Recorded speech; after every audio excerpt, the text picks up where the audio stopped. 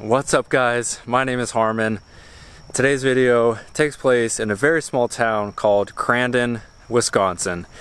This is extremely far up north Wisconsin, almost to the Michigan border. In the very early morning hours of October 7th, 2007, 20-year-old Tyler Peterson, who worked as a deputy sheriff, stormed his ex-girlfriend's house, went inside and shot and killed her and 5 other people. He ended up killing 6 people inside the apartment, all because his ex-girlfriend wouldn't get back together with him before he left and had a hideout at a cabin north of Crandon here, where he ultimately was shot by police, not fatally, just injuring him, but he ended up taking his own life at the cabin. I wanted to fill you guys in with the details, of course, who was killed, their ages, and again show you this nice memorial that they built here. This is actually the site of the apartment complex that they turned into the memorial. So I'm actually standing where it all happened. It's kind of weird to think, but I'm basically standing in where their apartment was and where they're all shot and killed. Alright guys, as always with all my videos, if you're new around here, not only do I talk about the crime, I actually go to where it all happens, and I give you guys the victims' names and ages,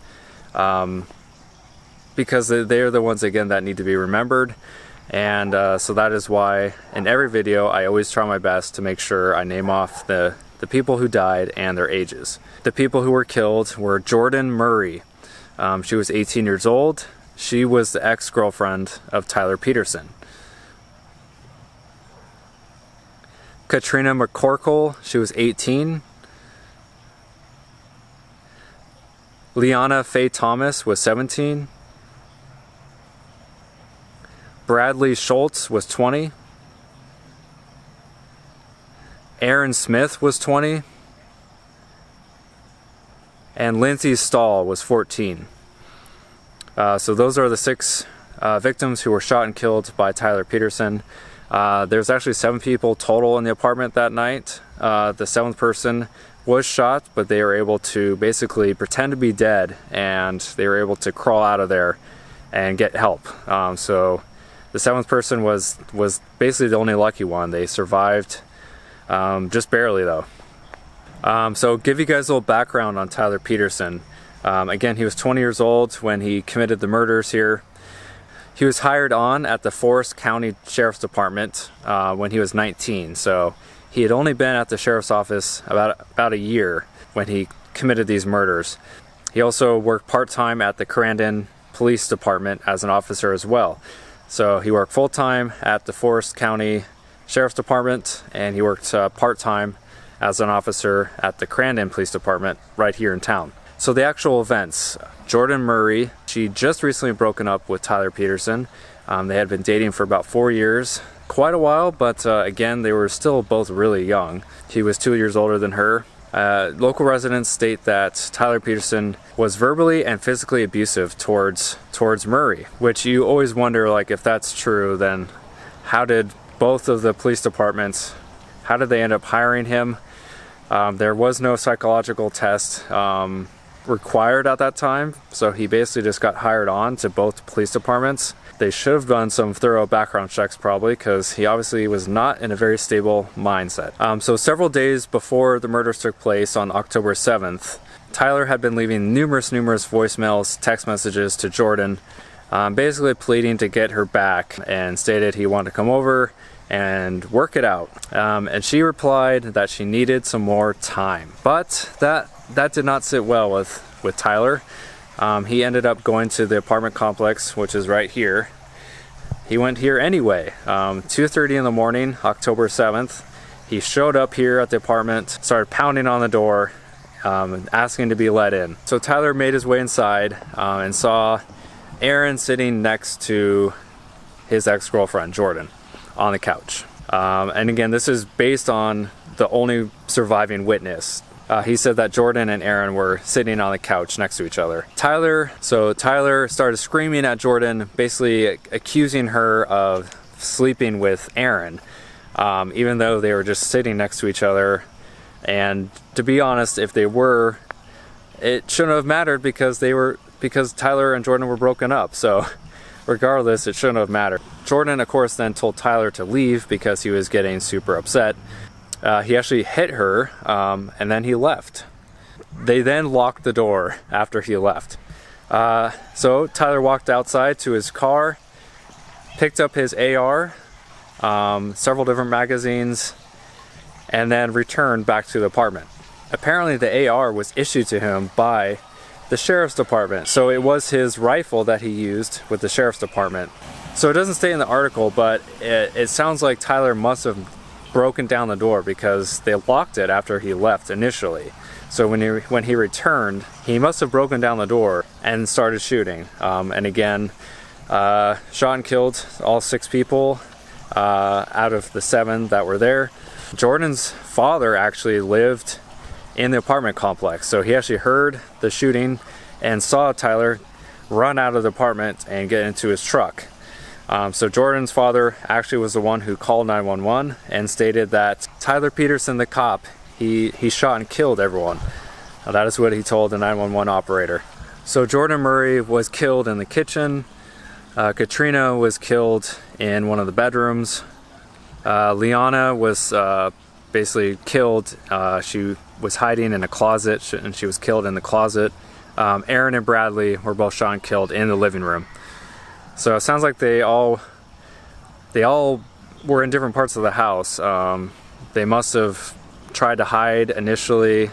Unfortunately, it didn't quite work. After Tyler shot and killed everyone, he left and he made his way to a friend's cabin about, I think, 20 miles or so north of Crandon here.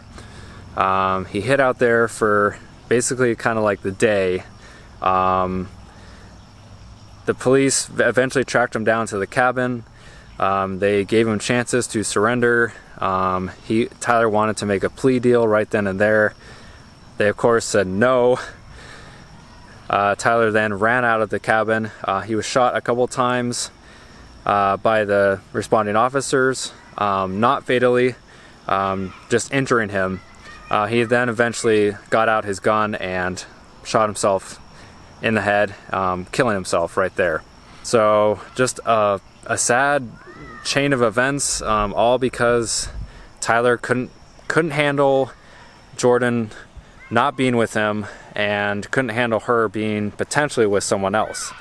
So all these people had to die just because Tyler couldn't control his rage and his emotions, which again brings us back to how come both police departments decided to hire him. How come they didn't do more of a thorough background on him? It's hard to say, but it sounds like they didn't really have the same kind of testing that they probably do now. It's just sad. It seems like he was basically like a ticking time bomb, basically. Like, it seemed like he just had so much emotion and rage that something eventually would have happened. It's just sad that it came down to this. So anyway, so I'll show you guys the memorial here. Each section has one of the victims' names. So again, just a very beautiful, nice setting.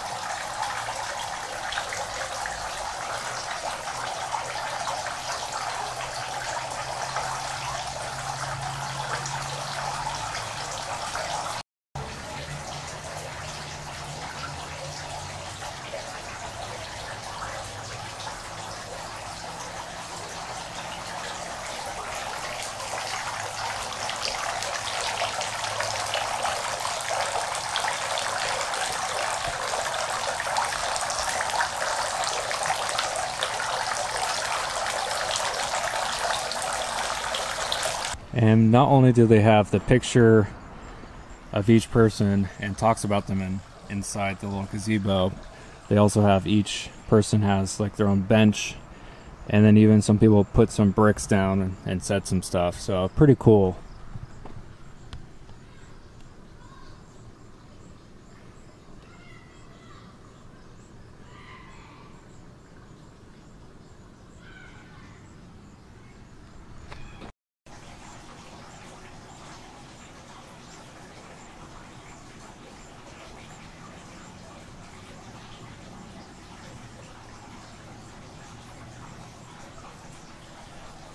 Alright, anyway guys, I'm gonna wrap this up. Thank you so much for watching. This was one that when I heard the story, it just was intriguing and of course sad, and I was like, well, it's just one that I feel like I have to do. I had no idea about this memorial that would be here. I was actually thinking that I'd be filming an apartment complex, so I'm actually glad that they tore it down and this is in its place, because something like this is way more touching and respectful, I think, and keeping their memories alive rather than just seeing some, you know, boring building. So I don't know, just my thoughts. But anyway guys, thank you so much for watching. If you're new around here, consider hitting subscribe. It's free and it'll keep you up to date on all my videos. If you like the crime related content, that is what I do. So if you like that kind of stuff, stick around, hit subscribe, and I'll see you on the next one. Alright guys, thanks for watching. My name's Harmon. See you on the next one.